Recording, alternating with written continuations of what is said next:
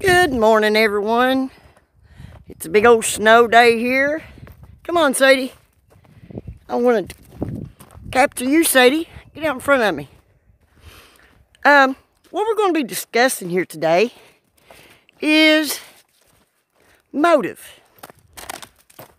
We always want to ask the question of why would Summer come up missing? Who would benefit from Summer going missing? Now, we have searched these parents inside and out. We still got a question about them. But there might be other characters in this. And, you know, who knows? They may or may not have helped Candace cover it up and Dawn. Or they might have done it on their own. Now, what would motivate someone to insert themselves so heavy, so very heavy, in search for Summer Wells? We've got a neighbor, Jodisue, that has inserted herself in every chat, channel hopped, basically lives on Facebook Lives, and she dovetails just as much as Dawn Wells when it comes to Summer and her disappearance.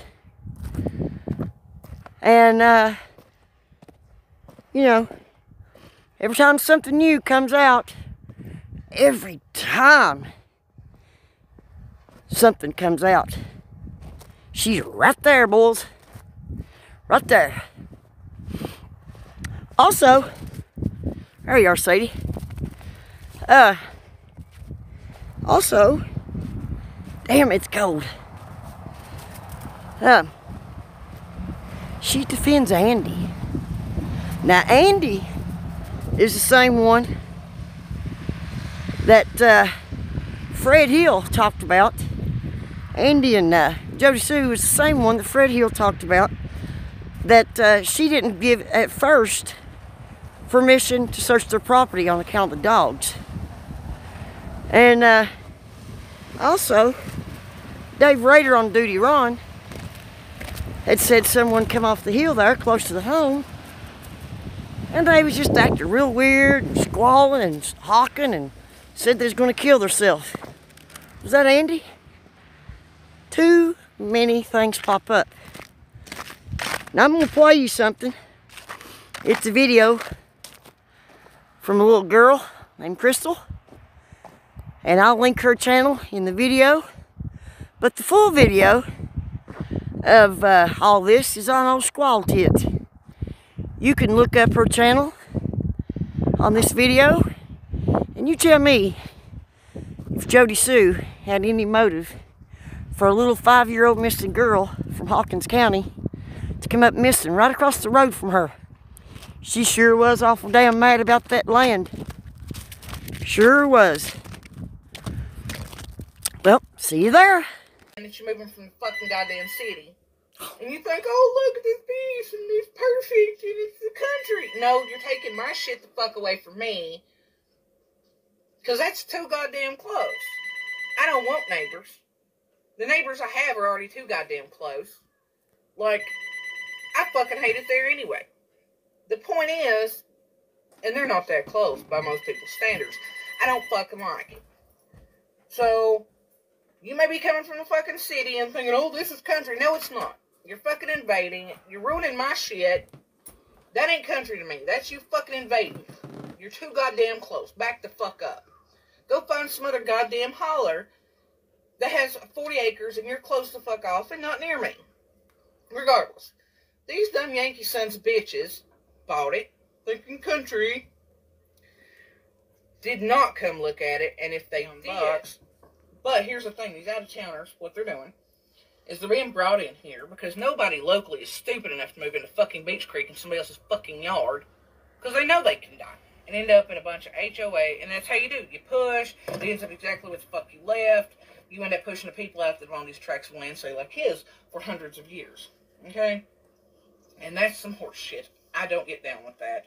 Go find somewhere else. There's all kinds of places off the fucking grid that don't have that same problem where it's not going to break up these giant tracts and you could live free for more than 5 years. Because these out-of-towners and staters keep coming into this motherfucker and doing what they're doing right now and paying as much as $20,000+ for 2 acres. We're all hit down here. Our taxes are going to be astronomical.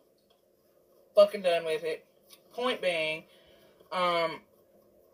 if you're from out of state and you happen to be watching this, tell your friends to stay the fuck home. Go somewhere else. I have friends that we were getting ready to buy the property off of just a few weeks ago because they were going to move for $20,000. Had a house, had buildings on it, close to 20 acres. That way nobody else could move into the holler, okay? Because I don't want that. I don't want fucking neighbors. These dumb motherfuckers here just spent that on this unusable piece of fucking property.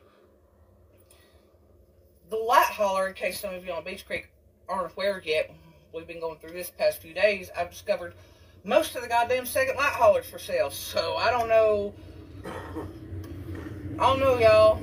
I can see somebody dying over some shit like that real easy. And we all know how my road is about, you know, people and property and shooting people in the throat down there. So, the haulers having a good fucking laugh about what dumb out-of-staters. I mean, and good luck to them. Good luck to them. Because, I mean, I know what's going to happen. But I have a feeling this situation is going to get a little fucking sideways. Anyway, whatever. Even if somebody does build their good fucking luck to them. If you want to live beside me, so be it. We'll play that game. We'll play that game. And they ain't going to be there for long. I about guarantee that. So, once they realize what the fuck's in there, realize that the quaint little, 15 minutes from Kingsport means if you hurt, you better hope you know the road's well enough to drive them at 150 to get to the fucking hospital. Means 45 minutes to 2 hours for cops. Cops will show up and will tell you that they are not getting out of the car at fucking dark. You know, that will laugh at you if you get shot in the fucking neck because you want to be a dumb motherfucker on property. And not mine, I'm just saying down the road, the shooting, his cousin, all that shit 2 years ago. I mean, I literally watched them kick, you know, casings into the creek and laugh at these motherfuckers. And let me tell you, the motherfuckers really deserve what they got. First and last time we're going to talk or be neighborly, and I don't care if they're fucking dying or screaming or I hear a murder take place. I'm not coming over a fucking fence to help them, so they better learn how to fucking drive out of Beach Creek to, you know, Holston Valley where there's no trauma centers anymore, and they got to be flat lifted there from Johnson. I don't know. I don't know. I mean, good fucking luck to them. That's all I can fucking say. So, I have a feeling this is going to be a shit show. I'm going to stand back and watch it, because I guarantee you any buyer that shows up for that motherfucker is going to be heated and stuck in somebody's... I mean, that's literally the ass crack of our yard. We can't even use it. Like, it's not usable even by us. So, good fucking luck to them. I don't... Fuck else to tell them, and I hope they ain't got children that wanted a yard, because, fuck that. And I dare one of the little bastards to stick a toe in mine. That's how I'm gonna play it. I'm not fucking around. So, anyway, I mean, I don't even like other people's fucking kids. Like, that's the thing. I don't want to hear it goddamn shit. I don't want to hear fucking kids screaming and crying and boo-hooing. I will lose my goddamn shit. Cannot fucking handle it. So anyway, mine are different. I feel the instinct. Other people's, I just want to shake them to death. So, and then I guess if they have kids, it's even better when they realize that their kids are going to fall off the goddamn cliff. Think about that. What's going to happen? They have nowhere but that cliff. They're poor kids. They toddle out the door and they're off the fucking cliff. I don't know. Welcome to hell. This is our nightmare. I guess it's going to be theirs too. Y'all hear that shit? You can find all that on Crystal's Crime Time. And the full videos of right before Summer got missing from Squall Tit on her channel. Talk about motive. Damn. Damn, Jodisue. Damn, girl. You mad. You little mad. One more thing, Jodisue. It wasn't none of your damn business who bought that fucking land across from you. It wasn't yours. Hell, it wasn't even Andy's. It wasn't even Andy's family. Hell's far, you ain't even married to him. What fucking business was it of yours in the first place? Huh? Oh, how handy for a little 5-year-old girl to come up missing there, huh?